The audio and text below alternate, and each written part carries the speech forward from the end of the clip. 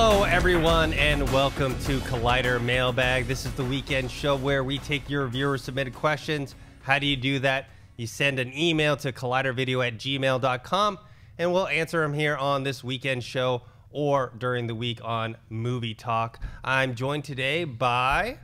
Hey guys, Sinéad back here again. Hope you guys are enjoying your weekend. And also... Hello, it's Mark Reilly. Happy to be here with you guys on this fine mailbag. Yes, Sunday edition of Mailbag. Always good on a Sunday. So what's the first question? Tis but a scratch, writes, Hey Sweaties, great Sweaty from Germany. Love your shows, addicted to your videos. Do you think we will ever see some adaptations of the crazier 80s cartoons like Biker Mice from Mars, Saber Rider, Silverhawks, or even the clean freak Captain Planet? Thanks for all the great time streaming. Keep up the sweaty epicness. I mean, it's always possible. The only problem, I think, is some of those have lesser name recognition than a lot of the other properties that we've seen. Yeah. Like a Transformers, a G.I. Joe, a Voltron. The only two from here that I could see is maybe Captain Planet was pretty big. Yeah. Silverhawks was semi-known, but it was more of a Thundercats ripoff, and Thundercats hasn't come out. They haven't made a movie of that yet. Biker Mice from Mars and Saber Rider, I think they just may be just too, I don't know, unknown to the general population. What do you think? Yeah, well, I was just looking up because I thought there was a Captain Planet movie was actually announced in development. So I kind of looked at this question and was like, yeah, you know, sooner or later I feel like they might run out of cartoons to adapt and they might go back to some of these. Maybe even Captain Planet, if it does get off the ground, will be something that will be the litmus test to see if these things work. And then they might go into Silverhawks. I agree, I can see. Haven't heard of the other ones, so I'm not sure. And Captain Planet, was that really an 80s cartoon? I thought that might have been a 90s, I don't know. if I'm not mistaken. Yeah, early 90s, maybe late 80s, but it's definitely more well-known. Sinead, have you even heard of any of these cartoons? Were you alive? I don't even think you were alive when these came out. God, I'm old. Sadly have not heard of one of these titles. I'm really young, you guys. Yeah. Sorry. Oh, not even Captain Planet? Captain Planet. The blue-skinned weirdo with the green hair. I think it was the 80s, but you're right. I'm trying to look. In 2013, they announced a Captain Planet movie in development. So that's the last we've heard. In 2013? 2013. Oh, okay. So that's not looking so hot. Not looking hot for a Captain Planet movie, although I don't think I'd ever watch a Captain. I mean, I have no idea how they could do it. A clean freak. What does that mean? He's an environmentalist. He helps it's like him and this group of kids. They have, I don't know, they have rings or something like that. And he helps them save the forest and love it. You know, save the whales and save all those things. There was a Funny or Die sketch with Don Cheadle that played Captain Planet, and it was funny because at first it came out just like the cartoons, and he was saving the Earth. And then he just started turning everything into a tree. It's like, you're a tree. That's a tree. That's right. So I thought that was pretty funny. But as far as a movie's concerned, I just don't know what potential is there. Well, obviously 3 years ago, they were like, this is a great idea. And then somebody was fired, and it's not happening anymore. Yeah. I don't know. No word. All right. What's the second mailbag? Joshua Canovis writes, Hey Collider, your boy Josh from Miami here. Have you ever dragged your family or friends to a movie suggesting they will like it from what you saw in the trailer, and then you are all let down and you end up feeling embarrassed? I suggested Open Water to my family, and I lost their trust in movies for a while. And I suggested Catwoman when my sister was suggesting White Chicks. Sad face. Oof. Reilly, any experiences in this department? Oh yeah, and I still don't live this down. I was convinced that the Godzilla movie that came out in 1998, the Roland Emmerich one, was going to be the next big thing. They got me, the hype, the trailers. I was like, oh, this is going to be rad. And I made all my friends go. I'm like, we're doing this opening night. We all go. Worst movie. I still have my friend Chris Nelson, little shout out. Every time I see him, he's just like, remember when you took us to Godzilla? You're an asshole. I mean, they hated that movie. I hated that movie, and I was embarrassed afterwards. So that's my big one. Yeah. Sinead, any movies you've taken your family to or friends to that they now still ridicule you for? Well, my very first memory was when Stuart Little came out. Now, obviously, I was a kid, and I was so excited because there was nothing cooler than a talking mouse. So I took my mom and my dad to the movie theater, made them take me, and my mom fell asleep, and she snored. And I remember wanting to die. I was so embarrassed. I was like in tears all the way home, like, why would you do that to me? I was so upset. And she was like, that movie was awful. It was horrible. Luckily, you guys saved my butt a lot because I listen to you guys, and then those are the movies I suggest to my parents, and I'm pretty much like the go-to in my family, which makes me feel really cool.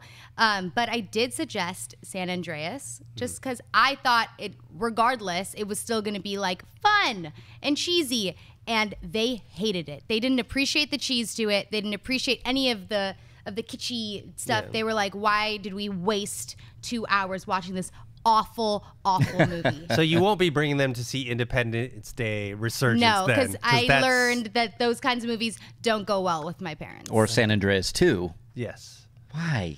Because the first one made the only answer is money. Yeah, it made money. I get it. Man, I just, well, is it going to be a shared universe next? I'm sure. See, for me, it was in high school when I dragged my friends to see a kid's movie called Blank Check. I don't know if you guys ever remember this movie. Yeah, I do. The only reason I wanted to see it... Is there a monkey in that movie? No. I don't know. Maybe he bought a monkey. Okay.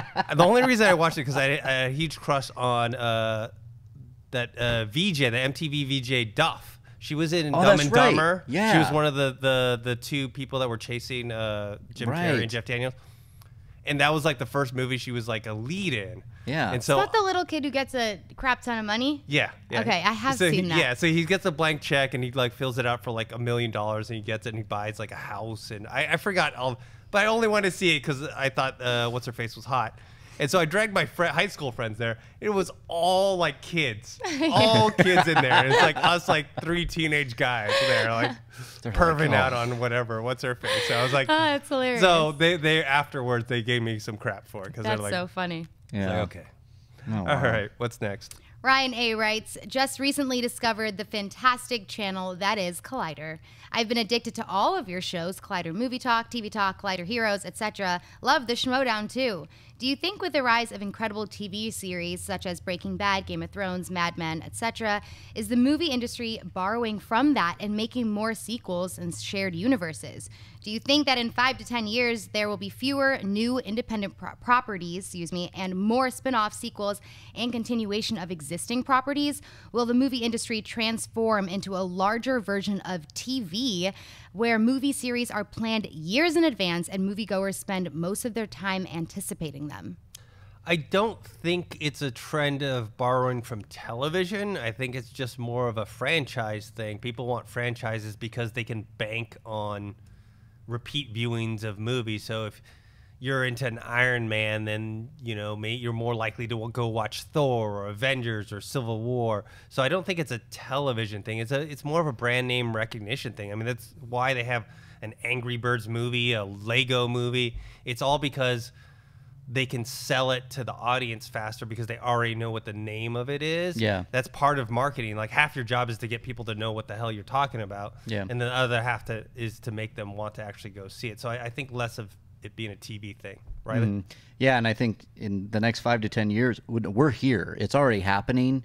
And I think they want to start with, like you said, Dennis, like a brand, like an Angry Birds, and then if it makes enough money, I think they want to now get to the next big hot topic, which is a shared universe, so that you can prepare for your next movie that you're going to see in 2020. I mean, it's ridiculous. There's all these. We have the Universal monster movies now happening, shared universe. They're now doing another shared universe with The Rock and Robert Ludlum. I wouldn't be surprised if Angry Birds comes out and they're like, yeah, it's a shared universe with the Tetris movie. I mean, you never know. They want these things. And I think, if anything, maybe television is kind of borrowing a little bit by trying to do these serialized things. But that's always been in television. And that's all. I mean, well, I don't know. Lost did a great job of, like, you had to watch every episode in order to get it. Now with this, it's like, God, 5 to 10 years. I'm sad to think that there might not be a lot of independent movies in 5 to 10 years. That's for sure. I don't know. Sinead, what do you think? I mean, I think you're right. I think we are here. I think that is already happening. Yeah. And the movies that are getting the most buzz are the movies that are 3, 4 into the series. Like, absolutely. But that's also just because those movies are good. Like, that's just what it comes down to. Obviously, they struck gold when they decided to make an MCU, and why not continue to make those movies? Like, I don't think it's going to stop them, at least anytime soon, from making independent movies, because there are some incredible independent movies that do get the recognition that they deserve. But yeah, we are in a time right now where this whole shared universe thing is all the rage, but we love it. Like, that is just what it is. It works. We like it. And I get what you're saying. Like, it's like TV, absolutely. But that's also my favorite kind of TV, is ones that at the end of the season, I'm like, oh man, this happened in the season finale, but in the first pilot, it was right there. Like, I love stories that continue, and I like seeing crossovers. That's the kind of stuff that gets me excited. Well, let me ask you guys then. Do you think this kind of strategy may backfire in the near future? Because I do know that some people who watch, let's say MCU movies, but they don't watch all of them. Right. Does it get to a point where you get so far along, like you're like, oh, well, I didn't see that one. So, because I contest that I love Captain America: Civil War, but I feel like the 2 movies you had to see before that were Winter Soldier and Age of Ultron. Absolutely. Age of Ultron. Yeah. Otherwise, you wouldn't get everything that was happening in More Civil so War. than anything else in the MCU. You're 100% right. This is the first time where we actually did have to see that. So if that's the case, do we have an issue where maybe as we get further and further along, people are going to be like, wow, I didn't see this one or that one, and maybe it starts to fall off? Yeah. I think that's a good possibility of happening. I mean, I know you mentioned Age of Ultron, Winter Soldier. My mom was lost when she went to Civil War. And I'm like, but Mom, you did see Winter Soldier. And this is just my mom. She doesn't remember movies sometimes. But she was like, well, she was confused. So now I'm like, well, so are you going to see Avengers Age of Infinity? And she's like, huh? I don't want to see another one. She was like, done. But that's for my mom. So for us, I think we're a bunch of geeks. We love that kind of stuff. But yeah, it could be daunting to think in the next 10 years, maybe we're like, I don't know, 30, 40 movies into the Marvel, and you're like, you have to know Winter Soldier to get that one little bit or a plot point. I don't know. It's crazy to think. It might sooner or later these things run their course, right? I mean, sooner or later we might not be seeing a shared universe. It might just kind of peter out, and like Marvel might not do that well anymore, and they might have to switch gears. Or maybe it's another kind of new thing. Original movies are coming back. We have more original spec screenplays that actually do better. It's hard to tell. Yeah, and speaking of television, he mentions Game of Thrones, and this is a series that I absolutely love, but I know both of you guys are not caught up on it. You guys, you've seen the first season. I think you've seen episodes here and there. Yeah. Isn't it? Not that you guys don't want to see it, but it's you guys so know, overwhelming. That's a great point. You know there's 40, 50 episodes that you guys have to watch. I mean, I'm sure you guys, if you guys could be like, okay, let me flip that switch and okay, I'm caught up. Right. Yeah. Yeah. No. I got HBO Go a couple weeks ago and was like, I'm going to do this. Like, let's do this. I got so overwhelmed. And then I spoke to somebody later that day and they were like, oh, okay, well, if you have an entire year of your life, like, good luck. And that's literally how I feel. Like, I feel like I have to devote all of my time in order to even start watching the show. And it's so upsetting because everyone talks about it. And obviously on TV Talk, it's like all we talk about sometimes because it's such a great show. And yeah, it is daunting. It is 100% daunting. Yeah, and that's exactly why I'm not doing it. I'm like, same. I got behind. I watched season 1 and then just a lot of things were going on in my life personally. By the time I caught up with everything, I'm like, oh my God, it's season 3. Oh, and I couldn't even catch up then. Now everybody's like, I can't believe, Reilly, you're not watching Game of Thrones. This is your type of show, which it is. It is my bread and butter. And I'm like, I look at that list of episodes and I'm like, oh my God. You mean I have to put away hours to catch up. Right. And I just don't have time in my schedule right now. Yeah. Well, having said that, you both should. Yeah, I know. But I will. Yeah. Sooner or later. It's that good. I know. All right, what's next? Cody Spencer writes, hey Collider crew, love you all. My question is regarding the Disney live action movies. Since they have already done Cinderella in live action and they are doing Beauty and the Beast, plus other Disney princess movies, I think inevitably they will do a live action version of all the movies with Disney princesses. So my question is, when and if this happens, do you think they will do a combined movie with all of them, like a shared universe of Princess Avengers? I think yes. Thanks. While I like this idea, I think it suits more towards like an animated movie. I could see that happening, having the princesses assemble like the Avengers in that. Live action is a little tougher. Also, just they're all from like different time periods I was gonna say, that's and locations. Yeah. And how are you going to play that off realistically? That's why with the animated, I think you can get away with it more, right? Sure. Well, the first thing that came to my mind was the movie Magic Kingdom that's in development with Jon Favreau as a director, where all the Disney rides come to life. And for some reason, that sounds just bonkers. I love that idea. So there's a part of me that's like, Disney being like, if everything was so successful, like maybe not, because I know different time frames, so you couldn't have Belle and like maybe Ariel, but could you? I mean, there's a Tetris movie coming. Yes. True. So anything can happen. I think that this could happen. And I gotta say, when I saw Princess Avengers, I was like, man, that's kind of like, would Belle, like she's with the Beast and she runs into Ariel somehow, and there's like an evil sorcerer that is like going to enslave the world, and it's like all of a sudden, I mean, I could see it happening. I really could see it happening. Yeah. All right. Sinead, can you see this happening? I do. I think that if they were to just ignore the fact that there is so many countries involved here, sure, and so many time periods, and they just make it a new, fresh story, and they just treat it as if they all are from the same universe or whatever, same timeline period, this could be something amazing. I would want to see this with kind of a sexy vibe to it, because I don't know if Disney would ever do something like that, but I think the idea of a bunch of princesses being so like hot and kick-ass and all together would work in a way that's more mature. I don't know if Disney would ever do that, but yeah, I wouldn't want to see this in an animated film. Oh, really? Yeah. No. Well, and we also have the Peter Pan, Alice in Wonderland movie happening. Oh yeah, that's the shared universe. It was just announced that actually Peter Pan and Alice in Wonderland are brother and sister, and it's like, so it's happening. Yeah, everything's so they combining. can make up stories, whatever they want. Yeah, everything's combining. That's basically the point of this show. Is everything is combining, and everything will fit together. Exactly. All right, what's next? Haley Skinner writes, "Hi Collider crew, I've been watching the show for a while now, and I always watch when I'm away from home for a long period of time, and it makes me a little less homesick. This got me thinking about films that always make you miss home. For me, being Scottish, it's Braveheart. It has emotion, humor, and drama, and never fails to make me think about home.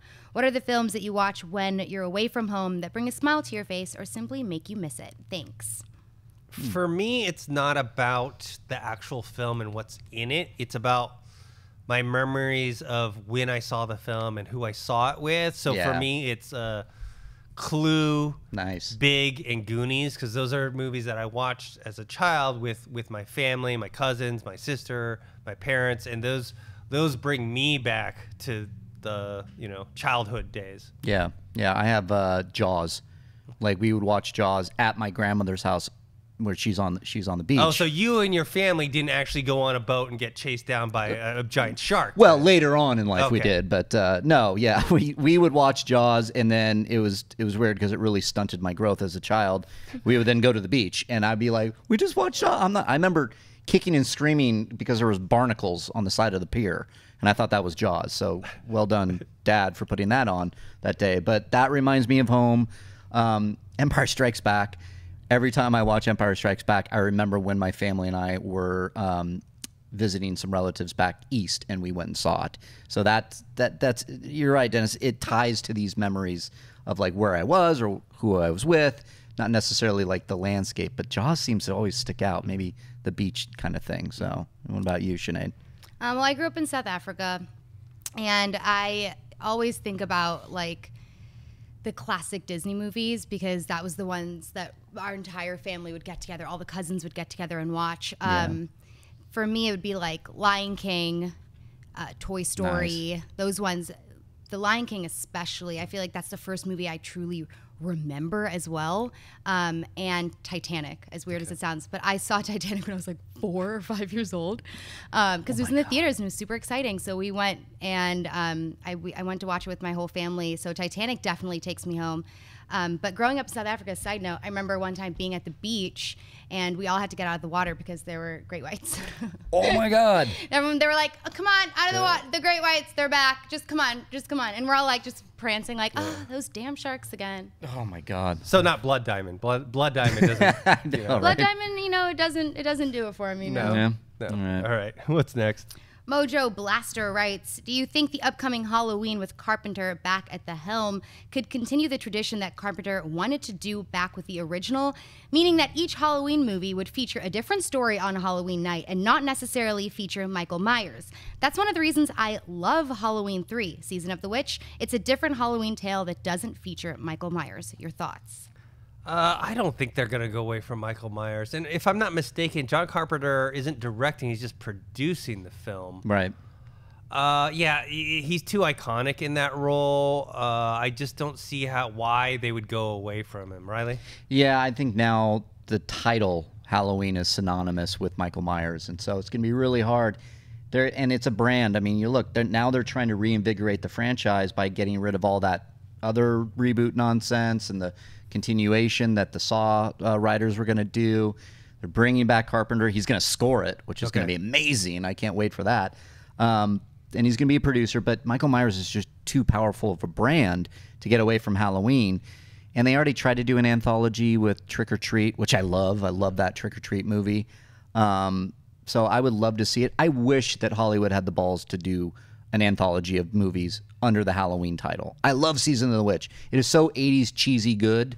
Melting mask, kids, weird music. I love it. But it, at the time, pissed off the fans. They wanted Michael Myers back. So that's why he came back in part 4. So I don't know. I just think that the brand is way too powerful to try to risk an anthology of movies. Like if this one is successful with Carpenter back, they're gonna do Halloween whatever it is with Michael Myers back again. So I hope they go with like more of that slasher, the tension filled versus those remake or reboots that Rob Zombie did. They were just they were a gore fest. You know? Oh God, he didn't get it. Slasher, like, yeah, hardcore. Like I didn't care for those. Yeah, Sinéad, are you looking forward to a Halloween? Yeah, and I think that fans of the franchise should be super excited that John Carpenter is back. Like, oh yeah, this could be what this franchise needs to really reboot itself. But you're saying what you're saying is right. Excuse me.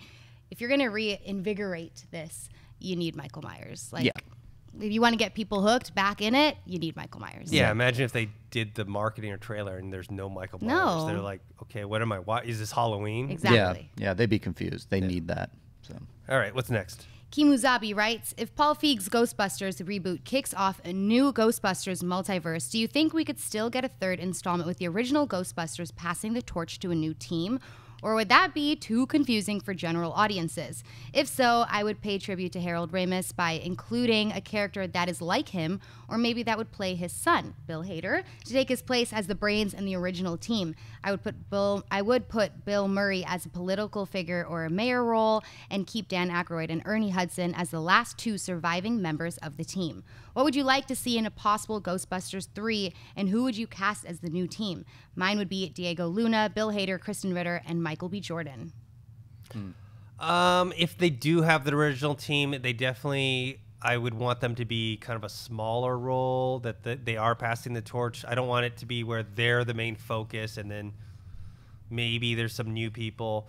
In terms of a new team, I wrote down Seth Rogen, Bill Hader's a good one, Sam Rockwell, and John Cho, because I don't know if you've seen the hashtag starring John Cho, where they're putting his face on all these movie posters as the leading role. Yeah, that's awesome. I think for Ghostbusters 3, I think sadly that ship has sailed. Yeah. I don't think it's probably going to be too confusing. This is a reboot with Melissa McCarthy and Kristen Wiig and Paul Feig directing, so that ship has sailed.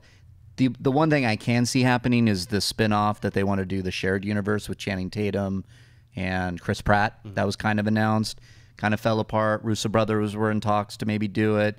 They moved on. So I could see that happening. If this is a success, it will be maybe Channing Tatum and Chris Pratt. And I don't know. I'd love to see Michael B. Jordan. That'd be really great. But yeah, I think they'd only be bringing in the original Ghostbusters for cameos like they're doing with this next one, which is still confusing to me because I still was wondering if this is actually a reboot or a sequel, but now I know it's a reboot. I'm a little sad that we didn't get a Passing the Torch movie. That would have been great. Although, when he says, kind of puts it in the multiverse, wouldn't it be great if they opened up a portal and then the regular Ghostbusters came in? I'd watch that. Yeah. Yeah, that could work because it's ghosts and weirdness. Right? I think this is contingent on how well this rebooted I was just gonna say, like, Ghostbusters. we need to remember that so far what we've seen of Ghostbusters doesn't look so good. So maybe we should wait a little bit and just see how this pans out. And not announce 5, 6, 7 sequels. Can't wait for Power Rangers, man. 2030, it's really going to be... Let's get that first one out of the way. Yeah, exactly. All right, what's next? Timothy Mulder writes, "Hey, Collider crew, I've just got a short question. Are movies art? Some movies are considered artfully directed. Some are praised for their beautiful cinematography, and independent films often are called art house films. And although movie making is often described as a business and a majority of the movies are made for commercial reasons, they are also a clear form of creative expression. Movies like Citizen Kane, The Godfather, Seven Samurai, Empire Strikes Back, Schindler's List, and Lawrence of Arabia, to name a few, are regarded as masterpieces, yet don't seem to be recognized on the same level as the greatest works of art. We have Da Vinci's Mona Lisa, Michelangelo's David, Beethoven's Fifth Symphony, and William Shakespeare's Hamlet. But is there room for a Coppola's Godfather or Kubrick's 2001: A Space Odyssey? I would love to hear what you guys think and maybe what movies you consider to be works of art. Thanks, and a big sweaty salute to you all from the Netherlands." Well, I'm definitely in the camp of that movies can be art. That doesn't mean every movie is a piece of art, but then again, every painting is not a piece of art. I feel like some of the ones he named, Lawrence of Arabia, Godfather, Goodfellas, Seven Samurai, Clockwork Orange, I think those are masterpieces and pieces of art.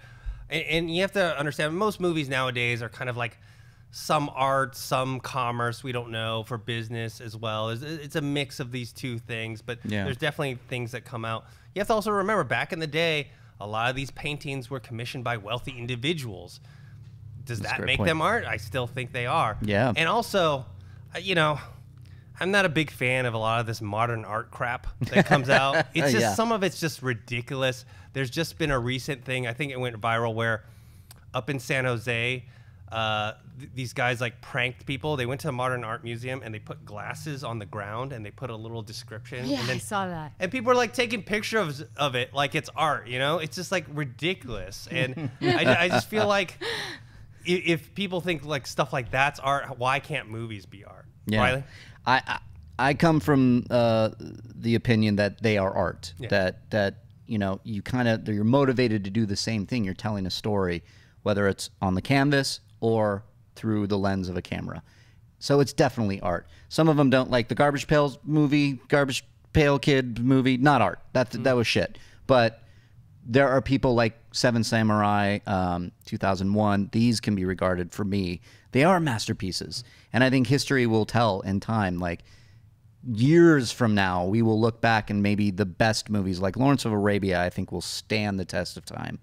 2001 will stand the test of time. These are the movies that our grandkids, my grandkids will talk about as art back in the day. Remember that one? Just like the Mona Lisa. So and it's all about your definition. Yeah, you know, so that's my opinion. Sinead? I come from the opinion that all movies are art. All movies are art. All Even the TV crappy shows, ones? even the crappy ones. Garbage Pail Kids? Yeah. Yes, everything. Okay, I believe all TV shows are art. I believe all songs are art. That's my opinion. It doesn't mean that it's good art, like you said.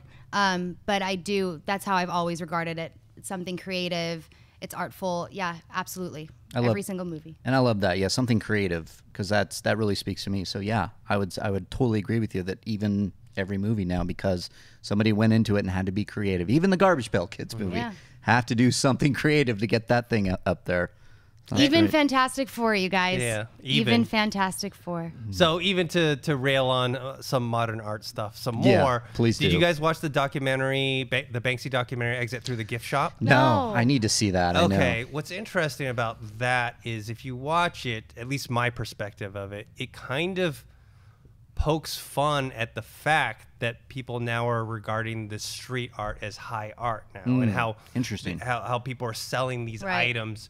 Because in it, they have this other guy come up and they kind of, they portray him as kind of like I don't know, kind of like a doofus, but he's like making this art, and suddenly because other people are talking about how good the art is, and then suddenly he becomes like this artist of note, and he's selling his pieces for a lot of money.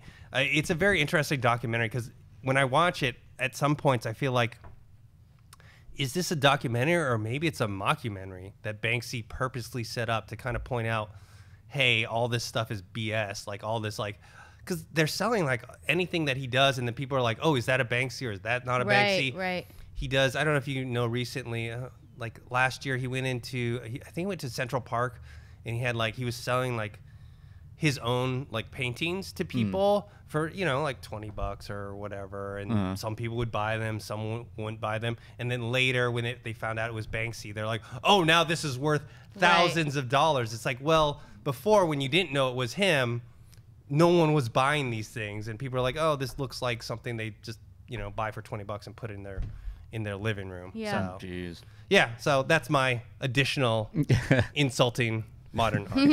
I like it. Yes. All right, guys, that's it for this episode of Collider Mailbag. I want to thank the people joining me at the table today. Sinead, where can people find you? I'm online at Sinead DeVries, Twitter, Instagram, Facebook, Snapchat. I'm everywhere online. I'm on Movie Talk on Fridays, hosting TV Talk on Mondays, this coming Monday, which is tomorrow. We don't have a show because it's Memorial Day weekend. Woo! So we have one on Tuesday, and then you guys can find me on Mailbag over the weekends. Reilly? You can find me at Reilly Around on Twitter and Instagram. You'll see me pop up on Collider video shows every once in a while, defending my belt for the Schmodown. Soon, we're waiting for a new match. We're waiting for Dan Murrell's schedule to match up with mine, and then you can see me every Thursday on the Schmoes Know main show. And you can find me on Twitter at ThinkHero or Instagram, Dennis.tzeng. You'll find me on Movie Talk, usually Mondays and Fridays, the weekend mailbags, and I'll pop up on some spoilers, non-spoilers, and other videos. Sometimes on TV Talk, once in a while. I haven't been on for a bit. Yeah. My schedule's been a little busy, also being sick. What are you doing? Yeah, I know. I know. We don't have a lot going on here at all. You have time, dude. Yeah, Come exactly. Priorities, Dennis. Yes, I know. But anyways, remember, no show tomorrow for Movie Talk, Memorial Day, but we will see you guys on Tuesday. Hey guys, if you like this video, click the thumbs up button. Also, make sure you subscribe to our YouTube channel. It'll help you stay up to date with everything we've got going on here at Collider.